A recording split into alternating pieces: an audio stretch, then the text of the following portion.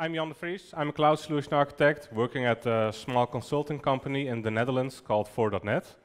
Also a Microsoft Azure MVP, which means I do a lot of stuff in Azure, a lot of serverless stuff. And today my talk is about, well, DevOps, migrating to ChatOps, working serverless, of course, because it's cheap. So, but first, we're at the DevOps conference, so I guess you all know what DevOps is all about. It's about, well, adding value to your customers. It's about continuous deployment, continuous learning, continuous improvement. That's what it's all about. And we all know this. And what it's, whoa, that's too fast. What it's not about, it's about, sorry. So we all know this cycle. So I guess a lot of us know the planning, the coding, the building, the testing, and the releasing deployment. And then we get to the operational part and the monitoring part. And a lot of companies I see, I'm a consultant, I see a lot of companies and a lot of projects, and a lot of times I see the operational side and the monitoring side are, well, suboptimal. They're like, yeah, we're sending emails and people are responding to exceptions, and when customers are calling, we do something. And that's what DevOps is not about, because that's costing the service desk a lot of time, picking up the calls, answering to customers. You have to read a lot of emails with exceptions and stuff like this. Slow response times, not something you want, and this is not what DevOps is all about. We need to improve this, in my opinion. So let's get back to the old days. What DevOps was about back in the old days. It was like writing tons and tons of documents. You needed a big cart to ship all those documents, and when all those documents were shipped, we could finally ship the code, which took about 6 to 12 months. And then we had shipped the code, and you needed change. So you needed a request for a change document. This was in the time when Prince and the Rational Unified Process were, well, everybody was doing this. So not something we wanted. Luckily, most of us aren't doing this anymore. So this is old-fashioned. So what a lot of companies are doing nowadays, like I mentioned, is sending a lot of emails when something is failing, or status reports, or when a KPI is not met properly, an email is sent. This is a screenshot from my mailbox of about 2 weeks of retrieving monitoring mails. And as you can see, there are a lot of emails over here. I haven't read them because I don't care. Whenever something has failed yesterday, I don't want to know it today, I want to know it yesterday. And I probably have fixed the issue yesterday because the service desk came to me and told me stuff is failing, we need to fix it. So these emails are too slow. That's inherent to email. What's also not very useful is some of these emails look like this.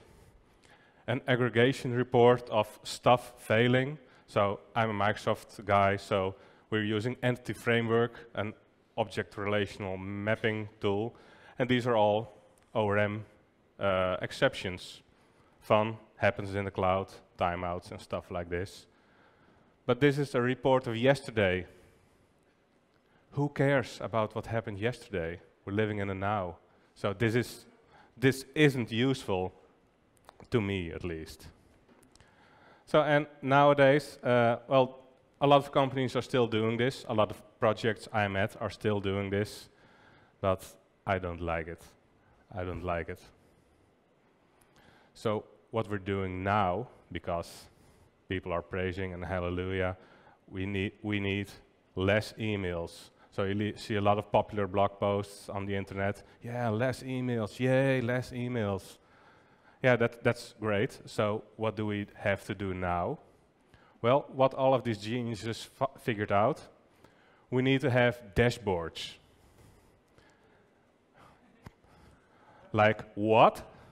Dashboards? Who has time to check these dashboards all day long?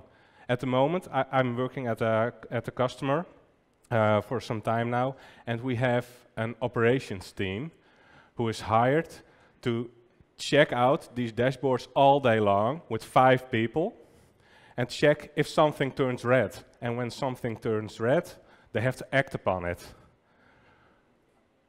Like what? That's like 5 FTEs that cost $1 gazillion per year to just check if something is turning red. You don't want this. This isn't DevOps, in my opinion. This is just getting people to work. It's like not something you want. Of course, dashboards are useful, don't get me wrong, but it's not for exceptions, exception handling. It's for exception handling, this is just plain stupid. That's why all of the people around me are happy. Yay, dashboards. We're having people involved in it, and we're having real-time analytics.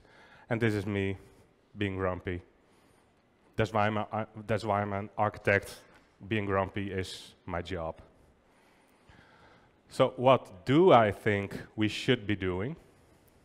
We should be doing something which is useful, which is meant for real time, which is messaging, of course. I guess you all have a smartphone. You probably all have Telegram or WhatsApp or Facebook Messenger, something like this.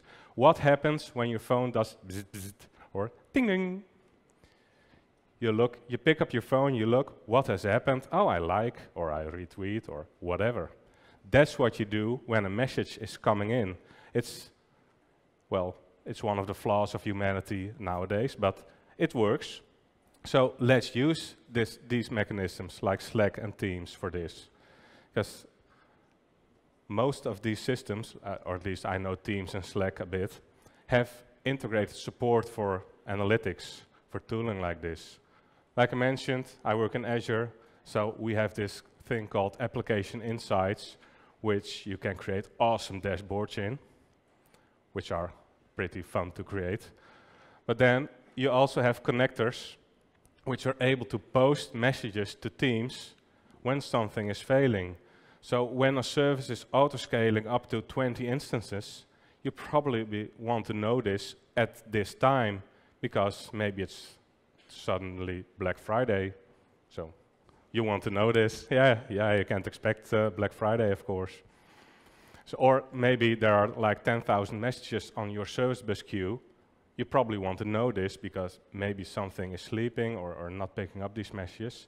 So you want a message from this right now.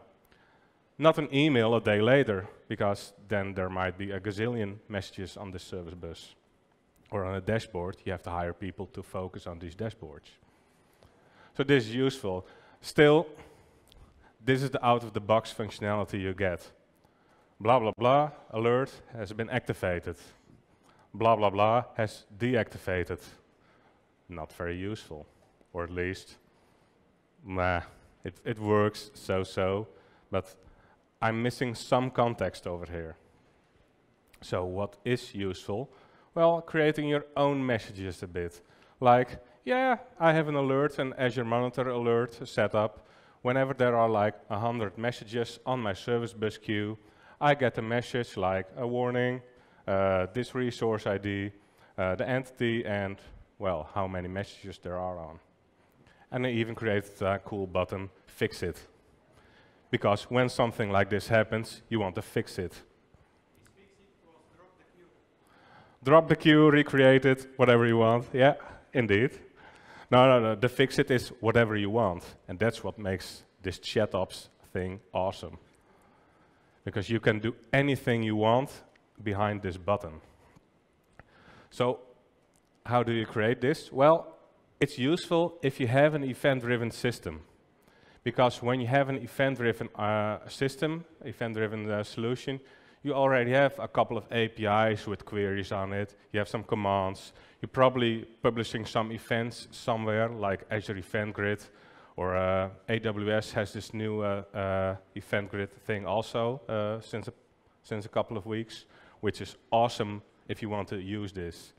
Also, regular messaging, like for service buses. You can respond to these things. If you're still stuck in a monolith, which has its advantages, which I have some strong opinions on, but that's for later. If you're still stuck in a monolith, you can also do this. You don't have to have a completely decoupled microservices system. You can also do this in a monolith solution, which makes it even easier, in my opinion. So, but how should you be designing this if you go microservices in Azure? Well, first of all, you need to have some service. Over here, I've drawn a small cloud service, a backend worker doing its stuff, doing the things with some timer jobs, picking up messages from a storage queue, working on it, and then something happens. I don't know what, but something has happened.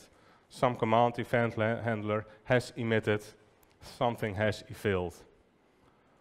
I'm posting this to Event Grid, and Event Grid is a big service used to handle a lot of messages. Trillions, I guess. So over on Event Grid, you can subscribe to certain topics. A topic is well, comparable to any queuing system we have nowadays. So we have a topics, and we're subscribing to this failed event. I've drawn a small another storage queue over here. The storage queue is the destination for the failed events. It's posted one-on-one over there, and an Azure function is picking this up. You could also draw an AWS Lambda over here, but I'm using functions. And this function is posting the message in Teams. So, and there you get in Teams a nice message stating your service bus is full. Your SQL server is failing. Something has happened. So, okay, now I'm notified. Cool. Now I can do a manual task of logging into the portal, finding out which resource it was actually, copy-pasting GUIDs all over the place. You could do this. But a smarter, or at least in my opinion, a smarter solution would be to create some API with creating a fix-it button over here, which calls some API. And this API is handling this command really fast and posting the command on another queue, and another Azure function will pick up this recovering command. Why do you want to have this web API responding really fast? Well, because I want to post a message back to Teams saying, I've pressed the button. It's being handled. So this is being handled sometime. It might take a couple of minutes. Maybe you need indeed to delete the service bus queue or delete your AKS cluster and recreate it, which is a bit dramatic, but this will take a couple of minutes. So the recovering command is being handled, and this function will also post a message back to the event grid saying, yay, all is fine. Or not, and it has failed again, and you can respond to it again via message. So that's all there is to it. Easy, right?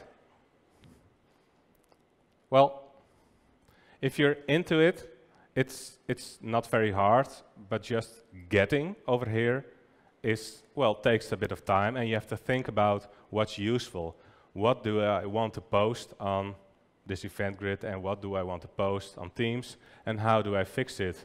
Because if I can fix the issue with a normal API call, why haven't I fixed it over here? Great question.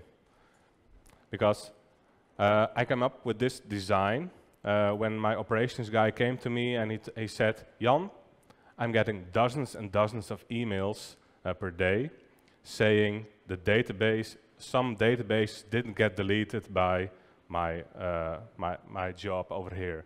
We had some service deleting databases all day long, which customers wanted to have removed. And sometimes this fails. Happens in the cloud, stuff is failing. So we of course, we retry this for a couple of times. I believe it was 5 or 15 times. But after it has failed 15 times, we probably want to get notified by it and doing some manual action, or at least having insights in it. Because if this happens a lot, and we have like 100,000 SQL databases in Azure, and deleting 20 of them failed per day, about. So 20 isn't a lot, it's like a low percentages. But still, it's annoying if you have to go to the portal and fix this stuff yourself. So what we did is, we had added some channel in Teams, some insights, we had some insights and created an API endpoint, which did a hard drop of the SQL database on the SQL server. And this worked most of the time. And if it didn't, we just got a new message stating it failed again. And that's the time when we want to log into the portal and see what's happening. Most of the time, Microsoft called us in these situations. Yeah, like, you're a big SQL customer, right? So we're having some issues. You probably noticed this. Yeah, we noticed this. So this is, once you get into this and into the whole event-driven architecture and solutions, this is awesome. But just let me show you how awesome it is when using functions. Let me just move this over here. So I've started up Visual Studio. Let me duplicate the screen. Where's my mouse?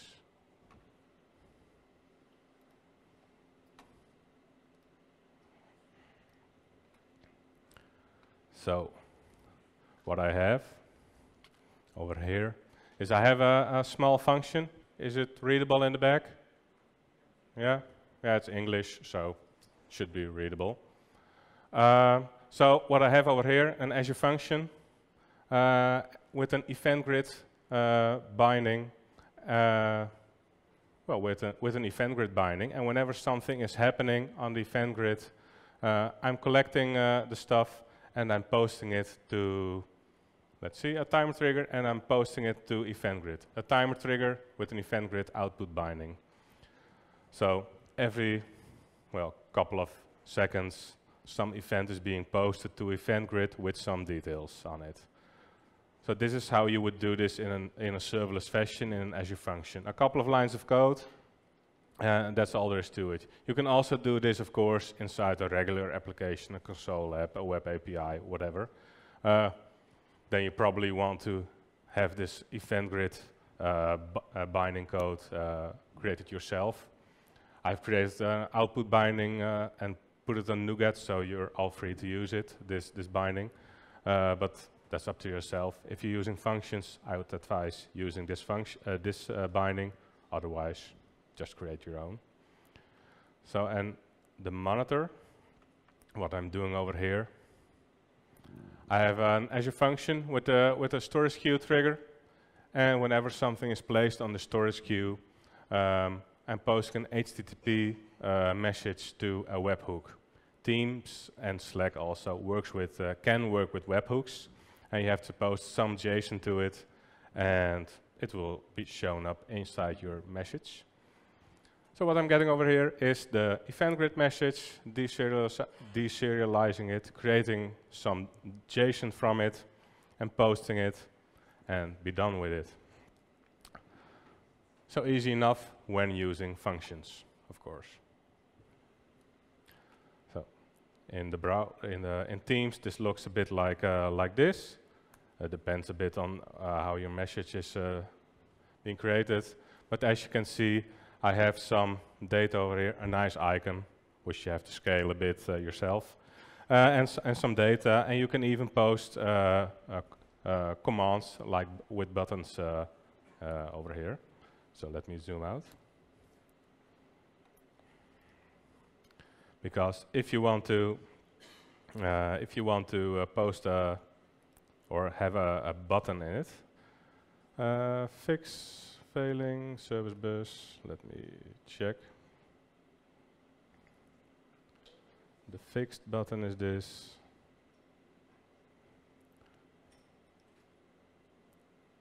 Oh yeah. Oh, I've removed it in this branch, but you can add commands to this in this JSON. It's all documented on the doc side. You can even create awesome cards for in your teams, depending on what you want, with jumbotrons and hero messages and even flight schemes. So this is great stuff. Not all of them are necessary for your DevOps, your ChatOps stuff, but it's cool. But you can post create a button over here which is posting, well, contents to some API endpoint. And the fix a failing service bus action, well, an API or an HTTP triggered Azure function could look like this. I'm getting some data. I know what the body is because I've just sent it via Teams and the messages are from myself. So I'm doing the stuff with the things and sending back a message like it's being handled. That's all there is to it. You have to say, yeah, I want to update the original message. So you get a message, it's edited in Teams with some data in it, if you're interested. And I still have time. I can look it up. I have to scroll up a bit. So fix the stuck service bus, and with a bit of luck, you can see it's being updated. So some data, who has updated it, so which is useful. I'm in a Teams context over here, so Office 365. So I'm sending out my Office 365 token to my backend, and it's getting a response with the same data, of course. So I know who has pressed this. This is useful when someone has pressed the delete all of the databases button.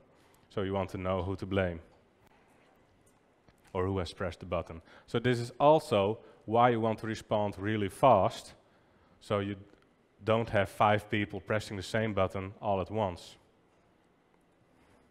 So respond fast, and the action can take several minutes if you want, if you decouple this via some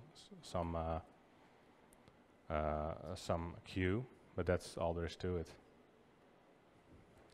All of this code is on GitHub, so you don't have to make photos of the code. It's on GitHub and you can just clone it.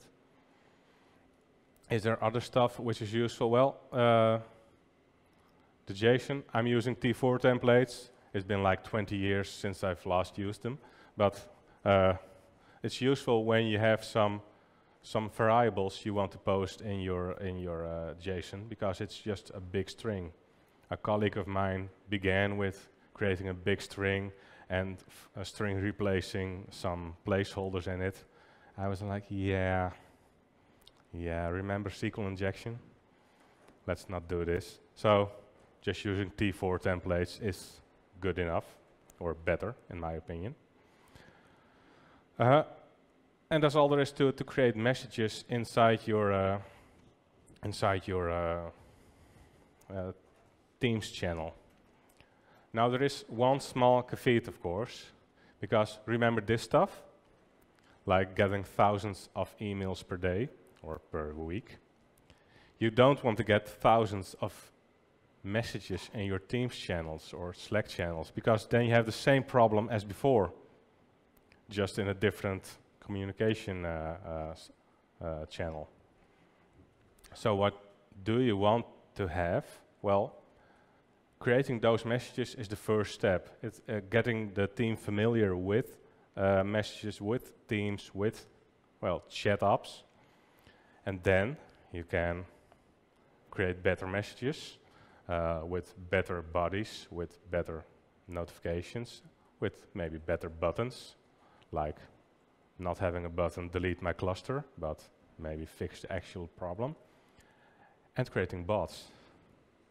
Because who likes it to press the button fix my cluster all day long? No one. Bots do. Bots like this. Repetitive tasks, bots are born for this. So what you want to have is bots acting using some AI mechanism, like, oh, I see a lot of SQL Server events are happening right now. Let me press the button myself. And if this fails, yeah, maybe some operations guy should look to this. But the bot can do the initial pressing by itself. So that's the next step. So first, now you want to create those messages in your Teams channel. And next week, you want to create the bots handling this for you. So you can improve your velocity and, well, improve your stability of your overall system. So that's where you want to go. I'm still busy creating these bots. You can follow me on Twitch, you can see me struggling to create these bots because it's not as easy as just writing bots everywhere. You actually have to do something for it. So you can follow me. I'm doing some live coding every now and then, but you can also wait for the blog post on my blog, or if you want to know more about this, just reach out and I'm happy to help or answer or do something with it. That's all for now. I hope maybe there are some questions. There are. Ah, Before that, we want to make sure he gets the right applause. Please make some noise, Jan. Thank you. Thank you. So we have 2 questions in here. Oh, 3, and just added another one. So let's see. Let's start with the first one. Do you turn off notifications in non-work hours? Do you still receive all the messages on your private phone 24/7? So, well, I'm a consultant, so I'm not allowed to connect to the production system. So I'm not, but some of my internal co-workers at the project are. They have like a DevOps duty, and they have to be on call 24/7, so they get indeed the messages sent to them. At the moment, whenever we have like a rise of fatals in the logging, an exponential rise of fatals, so the delta is too high, they get a call out. So we send out we post a message to Enterprise Alert. I don't know if you're familiar with it, but Enterprise Alert sends out a text, or we send a message to Enterprise Alert, and Enterprise Alert calls the DevOps person on call and reads aloud the text message. So those people are on call all day long. Yeah. Thank you for that one. We have another one. Okay, there it is. What happens if you receive hundreds of messages? Don't we have the same problem than with emails? Yeah, I hope I've answered this with my last slide. But indeed, you don't want this. You won't have bots solving this for you. But in early stages, when beginning with this solution, you will have hundreds of messages, or hopefully not, but potentially you have. And afterwards, after a week, you get annoyed by those messages, and you create a bot for it to handle it. I hope this answers the question. I hope it does. We're running out of time. We want to make sure the next speaker is ready for one of the, I think the last session of today's conference. So, ladies and gentlemen, once more, please make some noise for Jan. Thank you.